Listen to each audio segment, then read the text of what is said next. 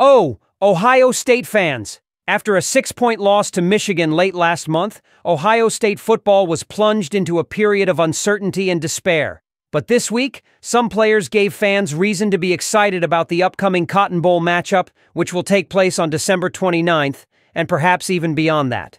Who is confident that Ohio State can secure another win? Leave your opinion here in the comments. And of course, if you're just arriving on our channel, don't forget to subscribe and like the video. I want to ask you, Ohio State fans, a question. How long have you been a loyal fan of this beloved team? 15 years ago? Leave it here in the comments. Now let's see what some players on our team said. Juniors Jack Sawyer, Tylik Williams, Emeka Egbuka, Donovan Jackson, Denzel Burke, and Jordan Hancock revealed to reporters on Tuesday that they will play in the Cotton Bowl against Missouri. This is great news for fans, as these players are talented and ready to show their drive and determination. Jack Sawyer, a Central Ohio native who was named to the All-Big Ten second team, shared that many players are close to making important decisions about their futures. In the coming weeks, we will see many announcements of these decisions. Sawyer, Egbuka, and Jackson arrived at Ohio State as 5-star recruits, while Burke, Williams, and Hancock were also highly regarded as 4-star prospects. Looking ahead to next year, Ohio State could lose anywhere from 4